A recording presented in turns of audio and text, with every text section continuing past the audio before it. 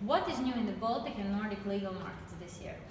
There are almost 30 sizable law firms in each of the Baltic and Nordic markets. That means the competition for every client is increasing. Clients, on the other hand, are asking for better solution and better services with reduced costs. And finally, young lawyers are asking and demanding more flexible environment. So how does law firm management keep everybody satisfied and basically keep all three balls juggling up in the air?